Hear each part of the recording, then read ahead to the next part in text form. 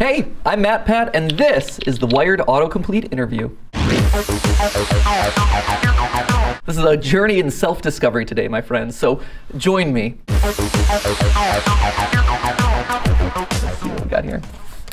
What is MatPat's full name? Matthew Patrick. People to this day still ask me, what's your name? And it's like, it's right there. It's literally right there. Wouldn't it be weird if it was like Brandon Rogers or something like that? So MatPat was one of those things that came about in middle school. So I grew up in Medina, Ohio, and at the time, 2 elementary schools merged into middle school, and all the kids from the other elementary school, they're like, Matthew Patrick, you're MatPat! And all my friends from my original elementary school are like, how did we never think of that?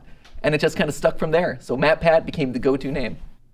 What did MatPat gave the Pope? So infamously, about, what, 6 years ago, I was invited to be a digital ambassador to the Pope. And so I got to meet the Pope. And as representative of the online gaming community, I gave him a Steam code for the game Undertale. Not the physical copy, mind you, the Steam code. For those of you who don't know, Undertale is a game all about solving problems with pacifist solutions, where it's not just about fighting and killing, but actually like coming to agreements with people and finding out what they need and having conversations with them, which felt like a really good example of the positive messaging that gaming can have. What is MatPat's favorite game? At this point, so much of the games that I play have been for work, things that need theories about or are popular games, but my true favorite games are Chrono Trigger and Earthbound from the Super Nintendo era. Chrono Trigger is a game all about time travel and manipulating the future and saving the world from an alien threat, and Earthbound is basically a wacky adventure of you with psychic powers going around your hometown, fighting giant ants and evil moles, and again, saving the world from an evil alien power. What is MatPat known for? I'm the nerdy guy online who says, but that's just a theory, a game theory, or film theory, style theory, food theory, etc. I'm the theory guy on YouTube. I take science, math, history, and deep nerdy research and fuse it with nerdy topics like movies, TV, video games, things like that to come up with wacky solutions.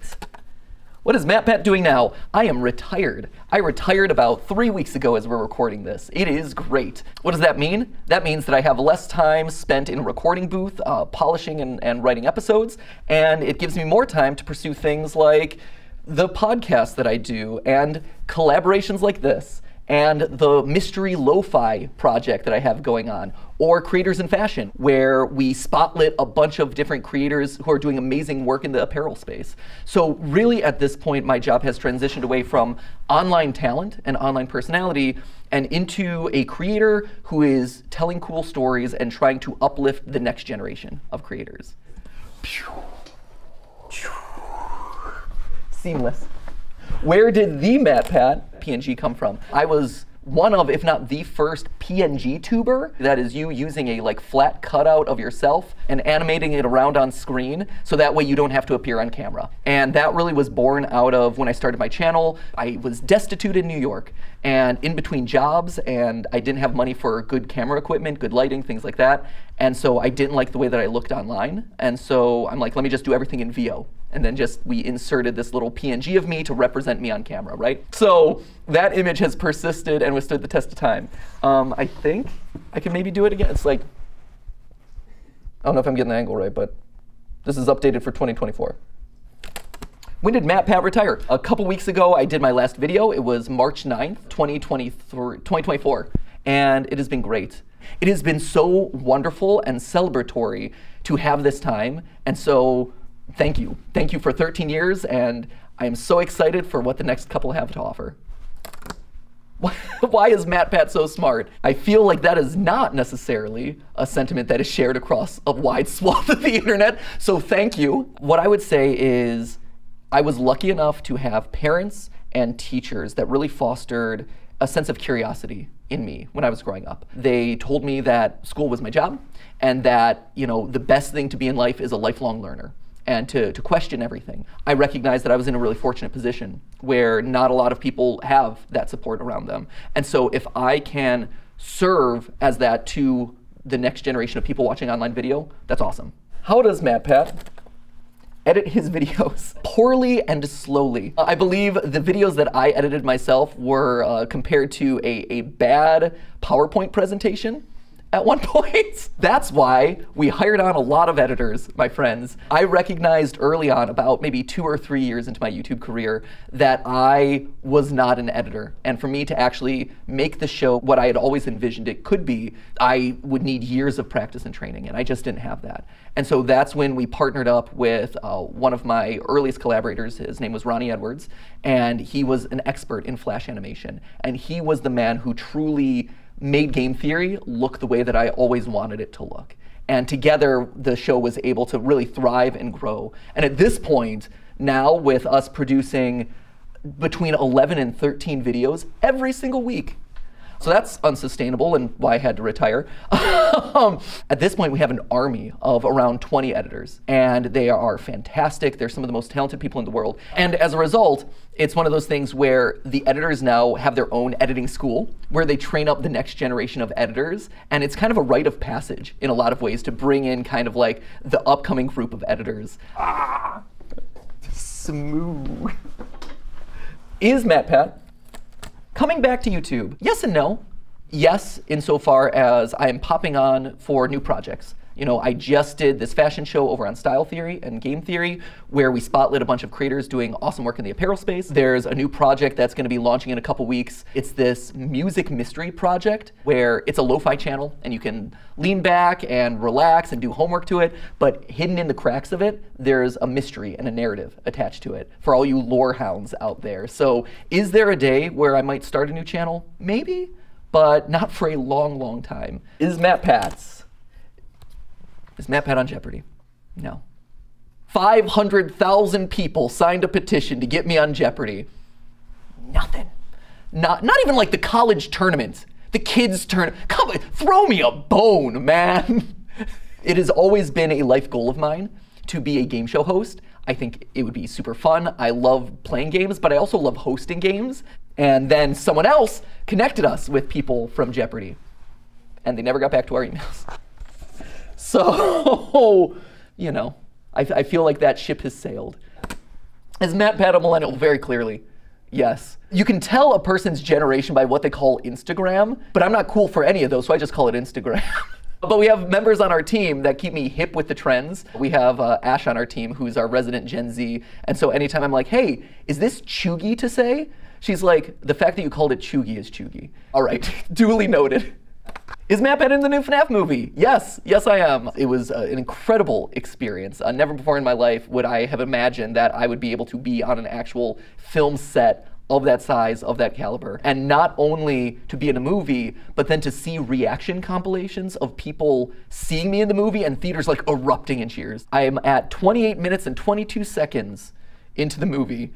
And the go-to line there is the classic line that I say all the time, but hey, you know, it's just a theory. And audiences really enjoyed that. Will I be in the new FNAF movie? I don't know. Time will tell. My schedule's open, Scott.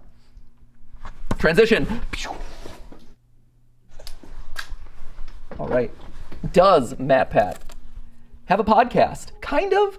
Our GT Live channel, which is our live streaming channel, I've always kind of run as a podcast where, yes, there's gaming attached to it, but really I want there to be a large conversational component at the beginning, at the end, so that way it feels like you're just hanging out on the couch. So that is probably the closest thing that we produce. I am also the official host of Like and Describe, YouTube's first official trends podcast. But no, do I personally have an official podcast? No, I don't. I host one, I have a live stream, but I do not have one.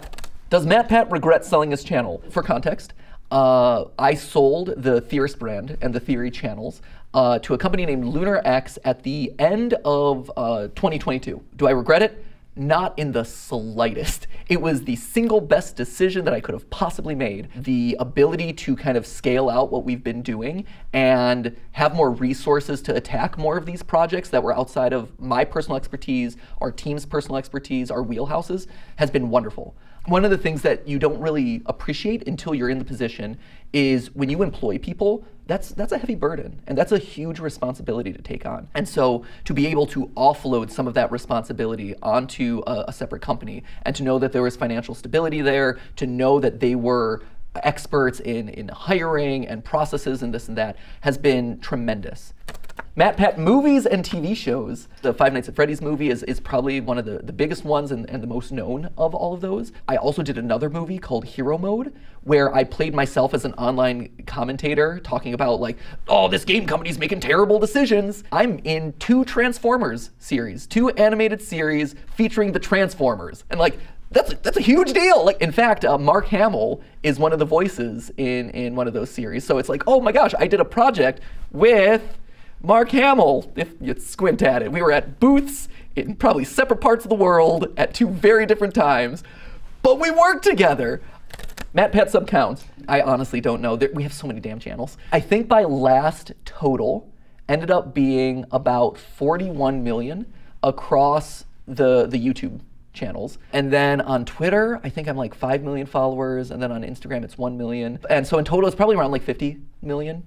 At the end of the day, the thanks goes back to you. Without you watching, without you subscribing, without you clicking on that video, giving us a chance, we wouldn't be able to do this. I wouldn't be able to employ all those people. I wouldn't be able to have a team of 20 editors and like a full staff of like 40 people around us to make the videos that we do. So you're welcome.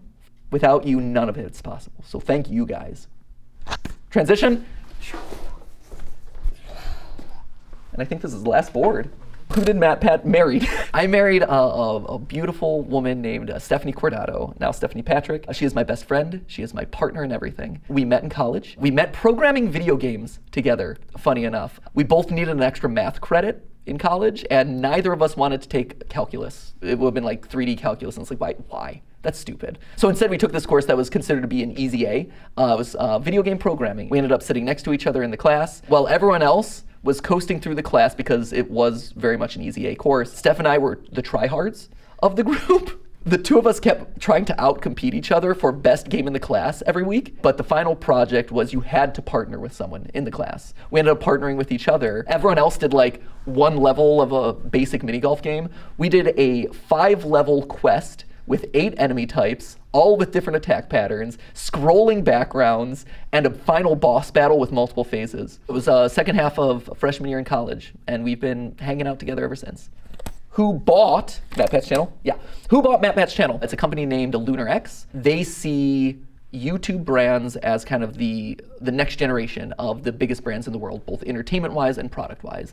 And they're able to kind of deliver the resources, manpower, and expertise of really scaling those out and doing things that we ourselves always wanted to do, but we're holding ourselves back on. And last and hopefully not least, who is Ash to MatPat? Ash is our resident Zoomer. Ash is 24. They are my co-host and producer on our GT Live channel. To me, our relationship is one of older statesman and younger person teaching me how to stay up with the times. They tell me when I have to transition away from using the word drip, and just in general, keeping me up to date on all the spiciest of TikTok memes. So we're gonna toss it slightly off camera so I don't knock any, oh, I definitely ruined something behind the camera at this point. Thank you, Wired, for this autocomplete interview, and I will see you next time. And that's not a theory. That right there, that's a fact.